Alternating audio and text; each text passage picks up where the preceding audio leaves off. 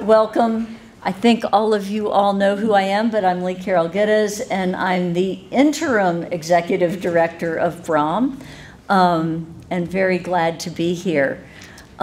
This is the 21st annual meeting for BROM, and I'm sure some of you are like, what? Didn't we just celebrate our 10th anniversary? But BROM became a nonprofit in 2001 and began having annual meetings after that. As a matter of fact, I remember, as do many of you, sitting in Rumpel's Fellowship Hall for an annual meeting while a shell of a building was on the property over here. Well, while an empty lot was on the property over here, but I was at one where this was a shell of a building. We've come a long way. From a dream to a reality, from an envisioned museum to a vibrant community cultural center, bustling with exhibitions, educational opportunities, and programs. We are here because of you. Every one of you are members, and memberships are our foundation. A third or more of our operational budget is from memberships. Your memberships fund all the wonderful things about BROM, but they also fund the electricity and the non-fun things, the electronics. So without memberships, we wouldn't have BROM. So thank you for believing in this museum and for being here today. I will now turn the mic over to the President of the Board of Trustees, Dean Hamrick.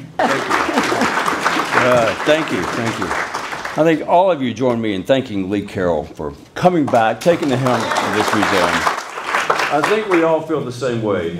And to come out of retirement, she loves this museum. She came back, and you led it and got us right back on track as you did for many, many years. So thank you very much, Stephen. You have big shoes to fill, and you already know that, I think. So. Well, I'd like to begin by just sharing a few highlights of 2022.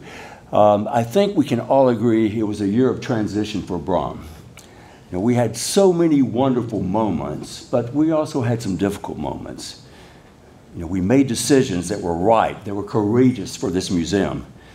And we're now in a better and stronger place. And that's because of the leadership of our executive committee and because of the leadership of our board. We never lost our enthusiasm for our work here at BROM. And so many of you in this room stepped to the plate, and our museum has emerged stronger than ever and more determined than ever, I would say, to be the force that has been for the arts here in our community and region for the past 11 years. So thank you very much for all that you've done, your advice, your counsel over the last year. We had a lot to celebrate in 2022. We had a number of important exhibitions, including the stunning paintings by John Bierman. We had Coast to Coast, which was a gorgeous exhibition of American Impressionist work. Then we had Jagged Path, for which the exhibition and the programming will long be remembered by everyone here. And a special shout out to Gabe and to Willard for the programming, and just the whole, everything that accompanied that show was just memorable in every way. And we thank you for your leadership there. Our education area, what a star that is with BROM, and it rebounded in a grand way. And that was both in enrollments and in community outreach. 1,144 students came to BROM on field trips at no charge. We had 329 students attend art classes, and we were able to bring Kayla on board to help Jennifer with this expanded growth in offerings. Plein Air was a phenomenal success again. We sold out early last year, and we've already sold out this year once again. Also, during 2022, we had 25 individuals step to the plate and commit to naming BROM as a part of their estate. This was such an important achievement in the life of our museum, and it ensures that our museum will continue its important work in our region for generations to come. Then we couldn't do what we do without our amazing staff. They're all lined up at the back, but they exceed our expectations on a daily basis, and they excelled at their work during an uncertain time. Let's give them a huge round of applause. Thank you, guys. Thank you. Amazing team. They're the glue that holds this museum together each and every day, and we thank you for all that you do for us. We have a new exciting year underway already. We look forward to the coming months. As you know, the Alex Hintz Luncheon is sold out, as is the dinner ahead of that, thanks to Marian Church and Lee Giles for their leadership. The Gardenia exhibition opens on June 24th, which you'll all want to see.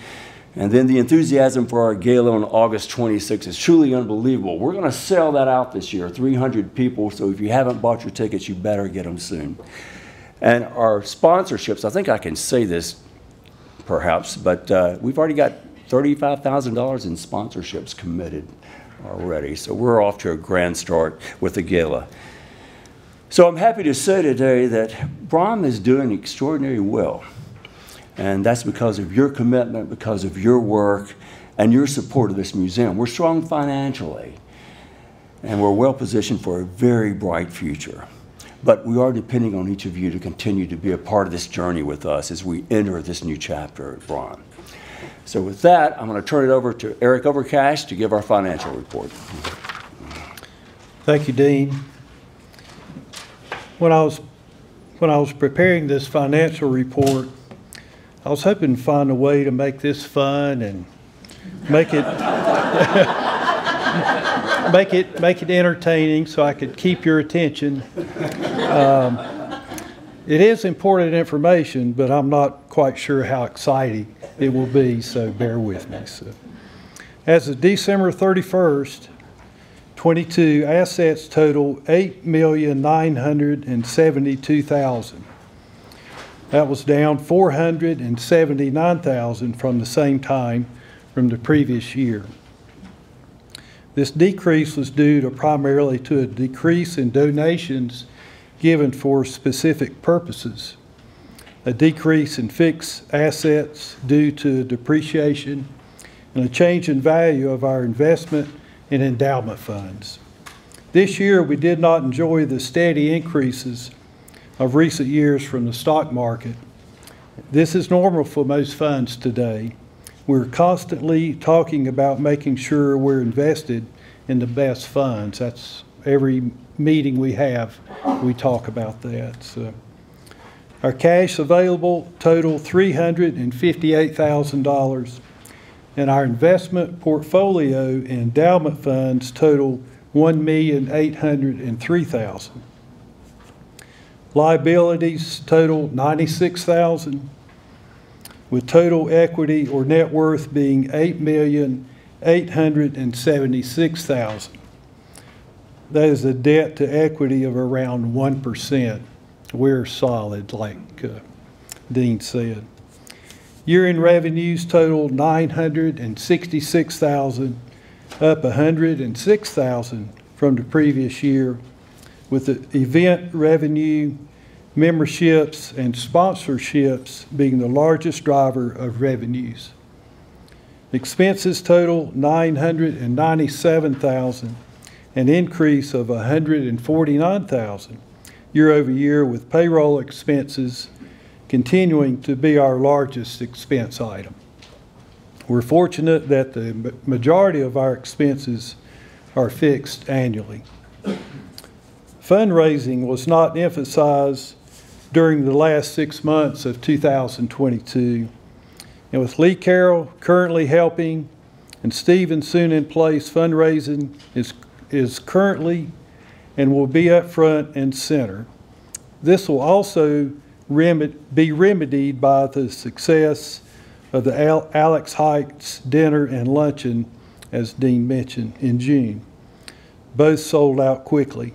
We're all excited about the potential for our gala this year, and when we accomplish those big numbers that Dean said, that's going to be a big boost in our money situation. And also, of course, hiring of Stephen, our new director. He's got a proven track record and extensive experience in fundraising. So we've got a good year ahead of us. In summary, we recognize our weak areas. We have plans in place to strengthen these things. Also, our Finance Committee has implemented updated reporting to be even more transparent in the financial operations area. Brom has a strong balance sheet, is liquid, and has little debt, as I mentioned. Further, we have never tapped into accumulated dividends that have been available to spend through the years. There's been some challenges in 22, but we have an exceptional finance committee guiding us and making prudent recommendations to the board. So I think you can feel good about the direction we're heading. The members of the Finance Committee is Terry Wiley, Joe Cone, Sean Poole, and Sam Hess. Also, Lee Carroll has, when she came back, she's been involved close with our committee with her experience through the years. Dean Hammock also involved with our committee and just recently chairing the Finance Committee. And last but not least, Sharon Caldwell, back here, number 2 on the wall.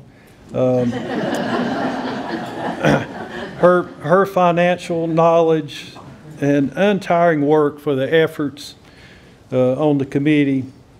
So with a virtual who's who of financial experts, I'm not one of those, but the committee is.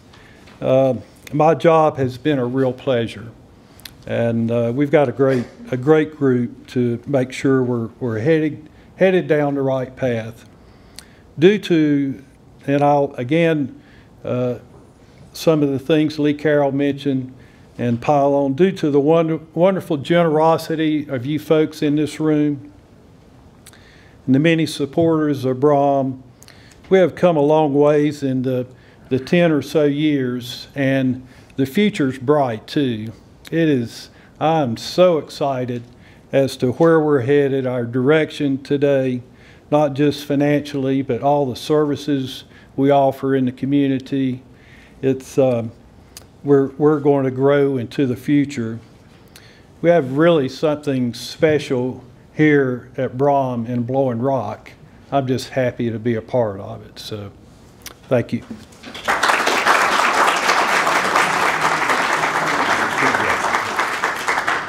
Thank you, Eric. Thank you for your leadership.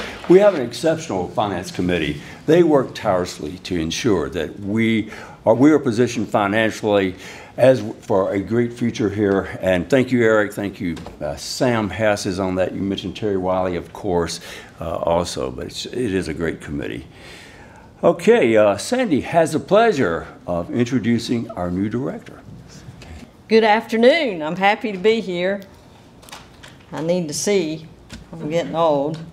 I do have the pleasure of introducing Stephen today, and I'm very, very excited about that for 2 reasons. He's going to be a great director, and I can really sign off now.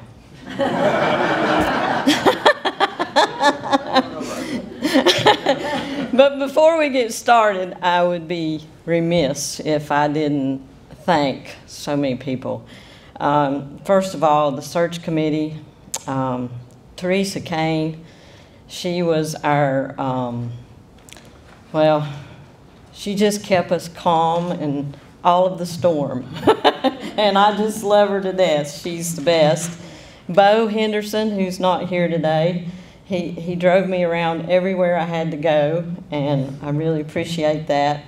Cindy Milner, she was awesome, and Bo and Cindy, they provided accommodations for all the candidates when they came to town, free of charge. They fed them. They fed all of us, the search committee, all the board members and patrons that came to the different lunches and dinners. So big shout out to them for doing that. Dean, of course, was a guiding force on our search committee, and we had Lee Carroll this time as an advisor this time around, so we appreciate her a lot.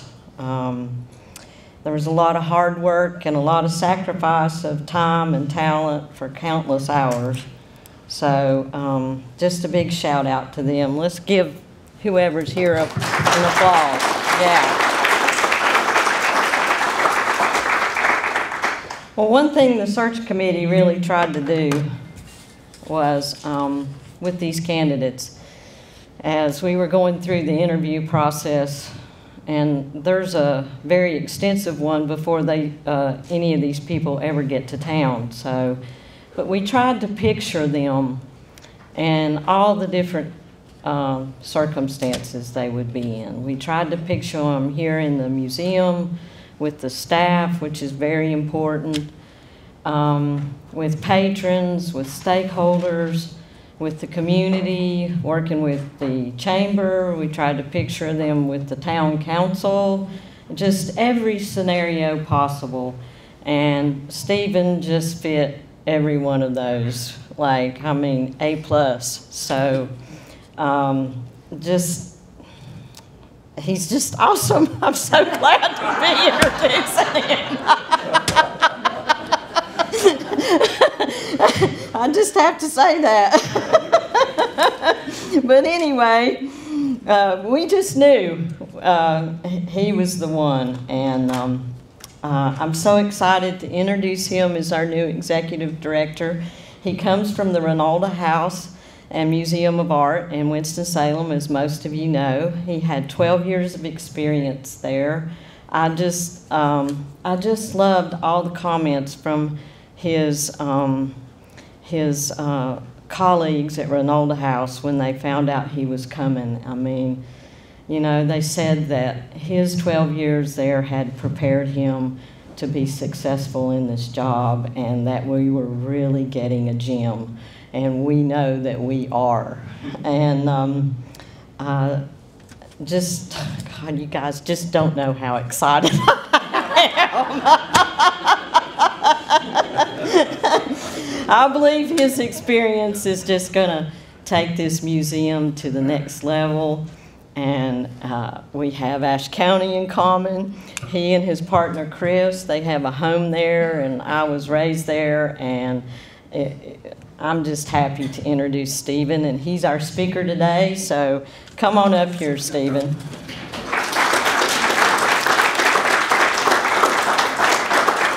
And he's very tall. Yes. Thank you so much. Sandy, thank you so much. That was the best introduction I've ever had. When Sandy and I met, she was like, "Is it okay if we hug?" And I was like, "It'd be a problem if we didn't." So that's good. I do want to thank all the members of the board, Dean, Sandy, all the members of the search committee. This is just an amazing opportunity for me, and a life-changing opportunity, and really a dream come true. So I hope that I can share that with you. That's me, by the way. I was going to put a photo when I had hair, but then I thought y'all would be confused and that wouldn't be good and that sort of thing. So anyway, more appreciation, of course, goes out to Lee Carroll.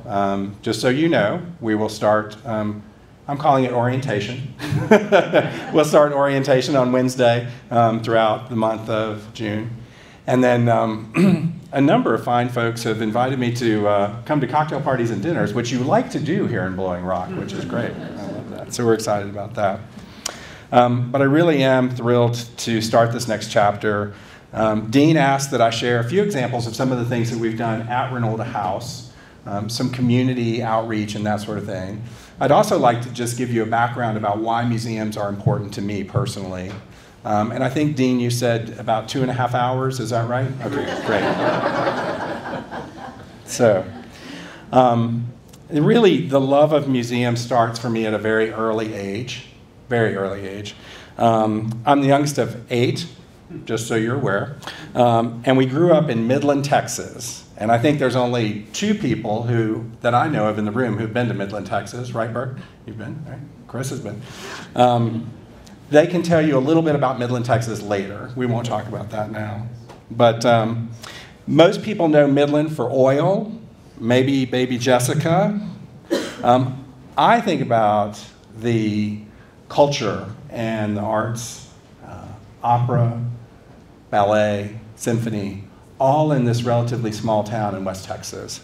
So the museum that I grew up with in Midland was or is today, a historic house with a contemporary gallery that's been added to it. for those of you who know Renolda House, that may sound familiar to you. And when I arrived at Renolda, I was like, this all seems very familiar. So, you know, Renolda, of course, is a historic house with its gallery. But my family, we traveled out from Midland. So, and this seems strange for folks in North Carolina, but we would go as far as Fort Worth and Dallas for museum travel. Those museums are about 300 miles away. It wasn't uncommon for us to all pack into our gold Mercury station wagon and with black vinyl seats, not a smart thing in West Texas, by the way. And we would go to museums. One of my favorites is the Kimball in Fort Worth. If you haven't been to that museum, it's an absolutely glorious museum, and I think there are so many nice parallels with Brom and the Kimball. Incredible architecture that makes you feel at home and welcomed, and really allows you to experience beautiful European paintings in the case of the Kimball. So now, let me give you a quick sidebar about Midland. Jennifer and I were talking about this a moment ago. Midland is the gateway to Marfa, Texas. I'm looking across over here at the Kellys. And Marfa, Texas is a place that so many people want to go, but it's so remote that they're reluctant to do that. And let me just say, it's so remote, you're probably going to be reluctant to do it. But let's talk about it. Maybe there's a trip in our future where we would go to Marfa. We'll stop off in Midland, and we'll get to see some of the minimalist art, right, that is housed in Marfa, which is the most interesting spot in the world. People from all over come to this little town of 800 people in West Texas just to see art. Pretty amazing stuff. So, but like many families, museums created shared understanding and shared interest for all 8 of us, well, plus our parents. And they also created a great space for us to really explore not only art, but we traveled for historic sites. We went to aviation museums and auto museums and that sort of thing. My father, being astute and a CPA, chose these spots because a lot of them are free. So we traveled to free places. So my family continues to travel together. And we're actually headed to Dallas. Chris and I are headed to Dallas next week to be with my family, and we're going to be heading to a few museums, and we're going to a car show at the Dallas Arboretum. So that's going to be interesting too. So, wait, before I go any further, I was going to explain to you guys how Miss America changed my life. So this is one of those things. I should have given you a preamble for this. So in 1986, Texas celebrated its 150th anniversary as an independent republic. Notice that. They didn't celebrate the 150th anniversary of being a state, but as an independent republic. So they hosted a big event in Austin, and all the who's who of Texas entertainers performed for one night, and it was broadcast on ABC. Now, that was back in the day when TV meant something, right? You could say that you were on one of the major networks, and so that was kind of an exciting thing. But Boz Scaggs and Sandy Duncan and Tommy Tune and all of these famous Texans. And I was responsible for creating the VIP section for the event. So the VIPs were seated at round tables, and then everyone else was up in the stadium seats around and about. So you're wondering what Miss America has to do with this. I know, Dean. Like, get to the point. But Phyllis George Brown was Miss Texas, and she was Miss America, and she was the First Lady of Kentucky. She liked my work, and she said, I want you to come to Kentucky and help me with a gala. And I, of course, said, okay. She explained later that the gala would be on the horse farm that belonged to Cornelius Vanderbilt Whitney and Mary Lou Whitney. Wasn't a shabby spot, I gotta say. I mean, surrounded by all of these horse paintings, it was kind of nice. But that really started my career working with special events, galas, using those types of events as fundraiser activities for not-for-profits and that sort of thing. So when I say that Miss America changed my life, it truly is. The other thing that happened for me in Kentucky was really starting to fall in love with a place of beauty. So when I talk to you about Midland, Texas, it's not necessarily a pretty place. And when I got to Kentucky, I was like, wow, this is beautiful. So it wasn't until a few years later, when I was transferred to North Carolina, that I had that same experience again. When I fell in love with the place because of the beauty of the place. And then I must say, it took me 4 months when I first arrived in North Carolina. It took me 4 months to get to Boulogne Rock.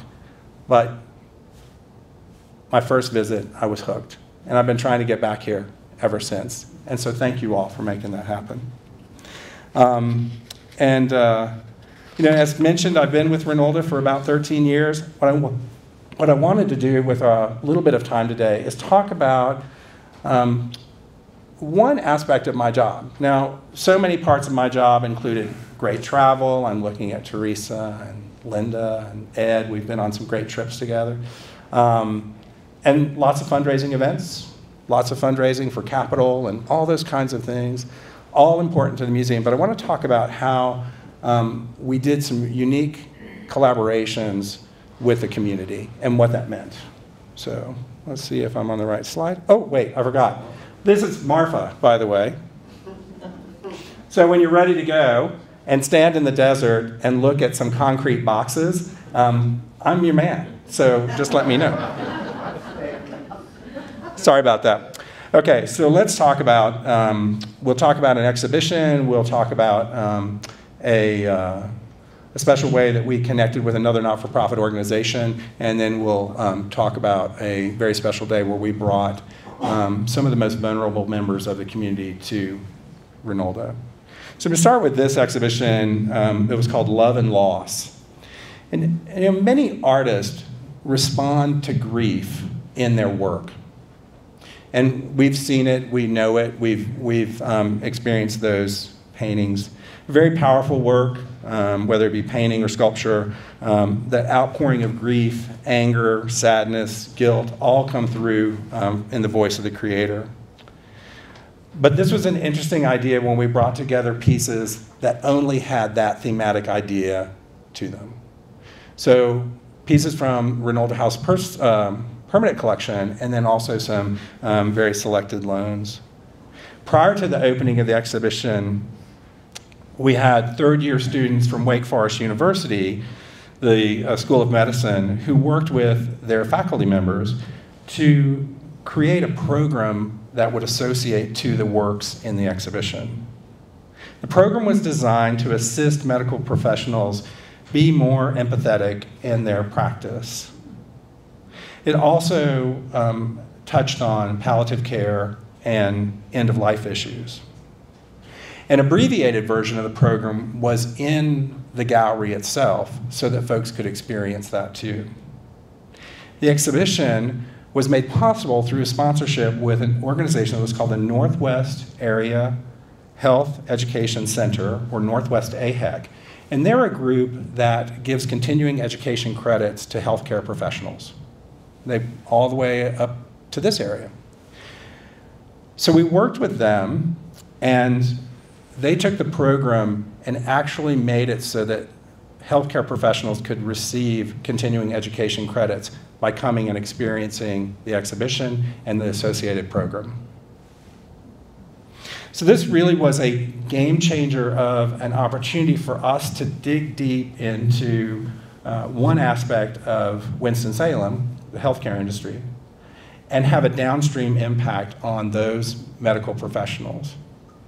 The exhibition was so popular, even though the subject matter was difficult, the exhibition was so popular, we kept it open for an additional 6 months and then began working with the area hospice organizations and palliative care organizations. So really was so interesting to have this opportunity. And all started with a single idea and a conversation with one of our educators about a work in the collection that stemmed from the artist's grief over the loss of their daughter.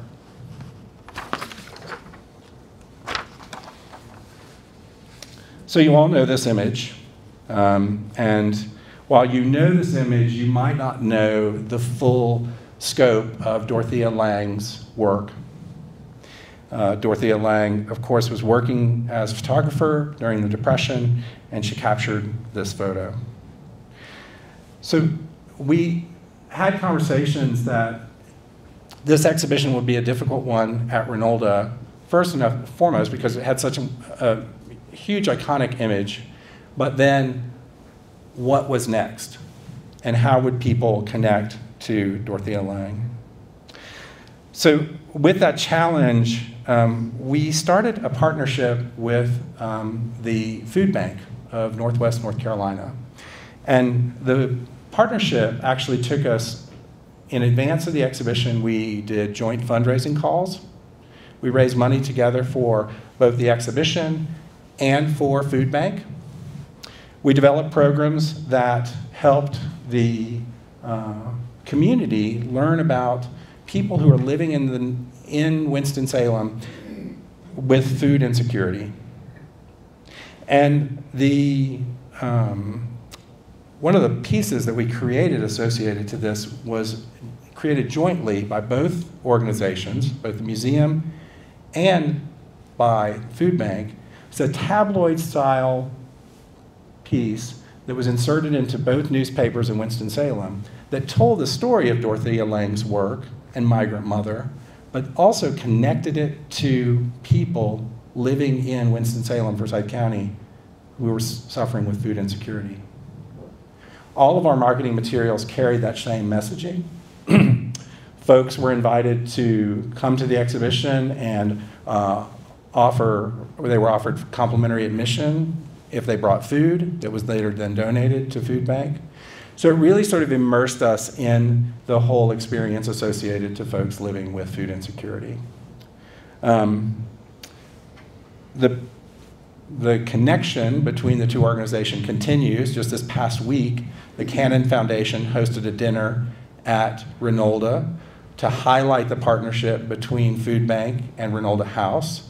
And we were really quite excited about that opportunity to work with Cannon Foundation in that way.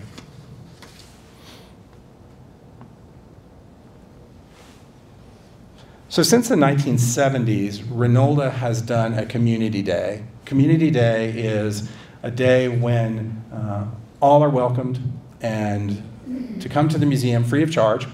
There are art activities on the lawn, and those art activities generally connect to the exhibition in the museum. And this event, as sometimes events can happen, looking across at the staff, you know, it can be like rinse and repeat, right? We're going to rinse and repeat. So Community Day had turned into a bit of a rinse and repeat until this past year, when we really shook things up. And for the first time, we had a partnership between Renolda House, the United Way, and the Winston-Salem Forsyth County Schools. Truly, I think one of these partnerships that it'll be very interesting to see what happens in the future, but let me tell you a little bit about what actually happened on that day. The United Way has in Winston-Salem something that calls Place Matters, where they've identified the most vulnerable parts of the community. And by working with the school system, they were able to give very deliberate, very personalized invitations to these folks to ask them to come to Community Day and experience Community Day. United Way was responsible for the invitation. They also incentivized folks to come and bring their families. The school system supplied lunch. They also supplied a backpack as people left out with food for the week, and also transportation to get to the museum. So it was really amazing. In initial meetings, we dreamed of having 30 people come. We really hoped that we would get up to 50. We ended with 400. So it's very exciting. And it just shows you that when we think about people who are vulnerable and their lives are so different from ours, we think about, do they have time to insert art in there? And they do. We just have to make it available and make those opportunities available and work hard to do that. So I will say one thing that's very interesting about this collaboration, due to subject matter of the 2024 exhibition season at Renolda House, the school system is not able to work with Renolda, but they're going to work with another arts organization. So while one might think, oh gosh, well, we missed that opportunity, what we did was we gave birth to something that's actually going to go forth, carry on. It's really quite exciting. It's just 3 examples of collaboration, and I know Brahm does collaboration really well, working with the community, and it's just such an important aspect of the work that we do. These are not marketing ideas. These are ideas where we're actually connecting with people in the most meaningful way. So I know that that's only part of the story, and it's part of my story. But for the next few weeks, maybe months, I'm not going to tell any more of my story because I want to hear about your stories. And I want to hear why museums are important to you and why Brahm is such an important part of your heart. And together, then, we're going to weave together a plan to carry us forward. Lee Carroll's brought us, and the staff has brought us to this point, and I thank you very much for that. Again, you deserve another round of applause, as does the staff.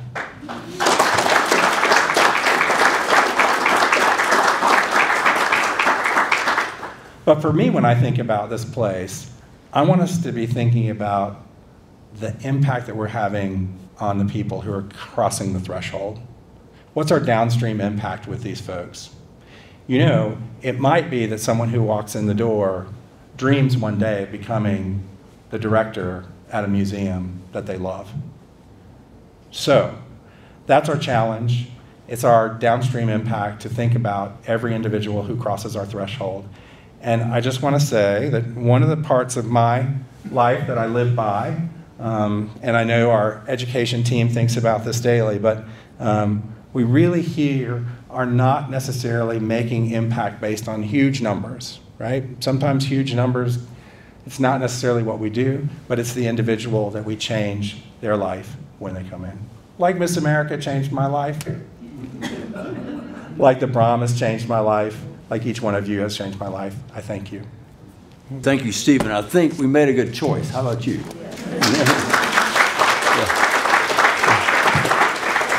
We're so excited to have you here, and we really can't wait to see where you lead us in this new chapter of our museum. Our nominations committee brought another great slate of candidates this year to our board. I'd like to thank Gene Wilkinson, I'd like to thank Brent Moore and Terry Wiley for their work earlier this year, and Terry's going to come give their report. So Terry Wiley, I'll turn it over to you.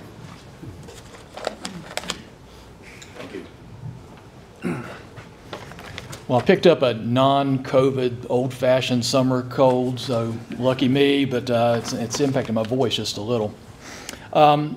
First, I'd like to introduce the first-term new board members that we have, and the first one is Virginia Delaney. Virginia is, and her husband Joe, been involved in museums through the years. She's a consummate volunteer here in Blowing Rock as well as in Charlotte.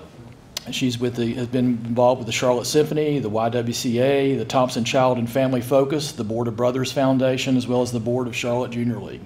She's been an active member of St. Martin's Episcopal Church and Christ Episcopal Church. She served as the Director of Financial Development for the YMCA, Director of Lay Ministries at Christ Church, and she enjoys reading, gardening, the arts, fitness, spending time with her 7 grandchildren. So thank you. Welcome, Virginia.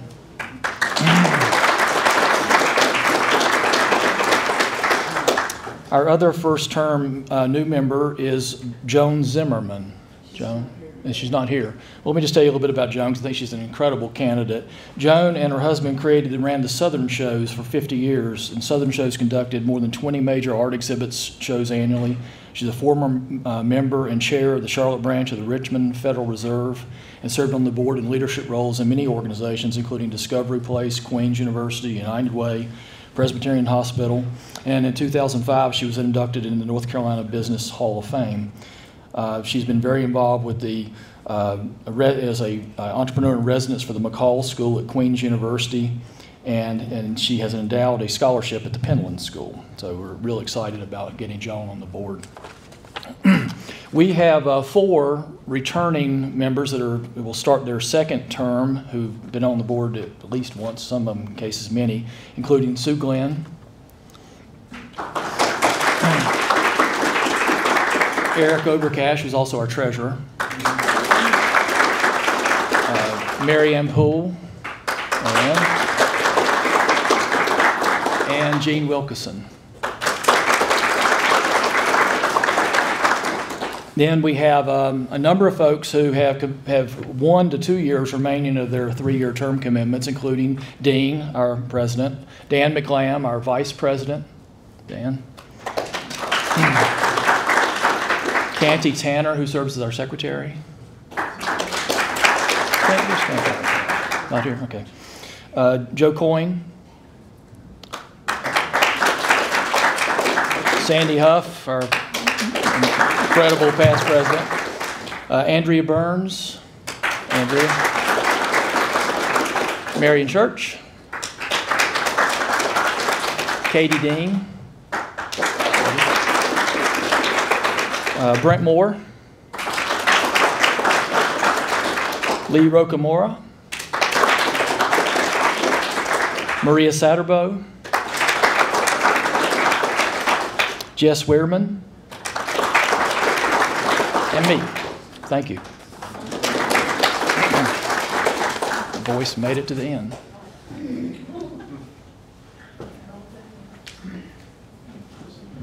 Me again. And glasses again. So unfortunately, some people rotate off the board. There are people who go through life wanting center stage and credit for all that they do.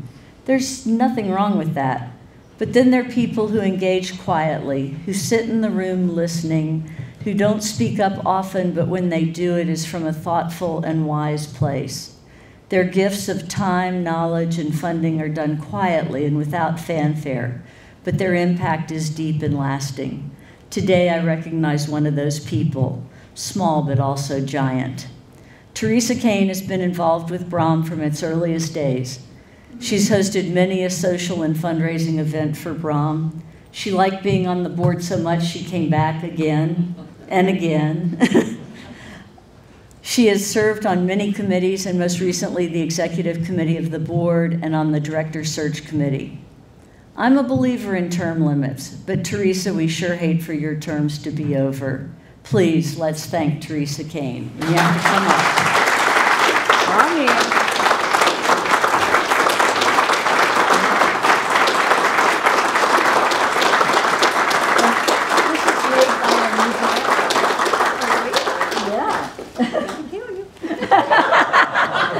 Not yet. Wait, before you come up here, Dean, one more person that needs recognition.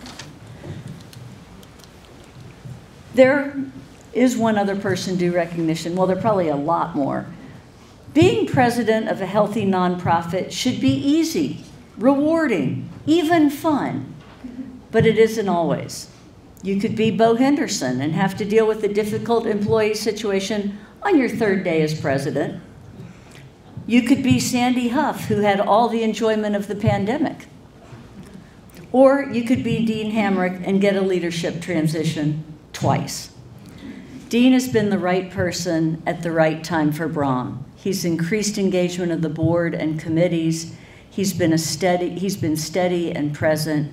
He's been dedicated beyond measure. Brahm could not have had better leadership this past year, Dean. And Bert, thank you.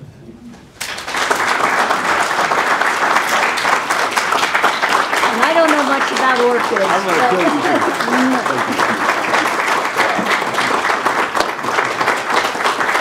I'm going to kill her too. Yeah, exactly right. Thank you. Thank you. Wow. You know, we love this museum for so many reasons. It's people like Teresa, Lee Carroll, Sandy, and so many names that you've heard here today. And that's why we're involved, because we love the community of Brahm and the work that Brahm does here also. Let me just echo Lee Carroll's comments. You know, Teresa, you've just always been such a stabilizing force here at our museum. You've been a leader, you're a founder. and you've been an integral part of our success through the years, and we just thank you for all that you've done. You're not going anywhere, by the way. Don't get any ideas. You know, there really are no words to express my appreciation to the executive committee. They work unrelenting for this museum. The time, the devotion that they have given, especially over the last year, is just second to none. Certainly a special bond was established over the last year. They have an enormous commitment to steering Brom and when needed, making difficult decisions and recommendations to our board. I'd like to each of them to stand. Canty Tanner, Eric Overcast, Dan McClem, Teresa Kane, and Sandy Huff. Thank you for your important work. Thank you, guys. And the same can be said for our outstanding board of directors.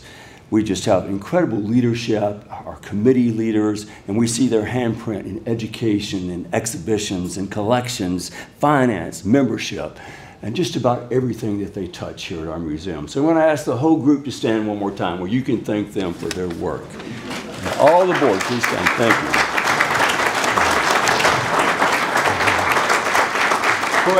Incredible board. Thank you.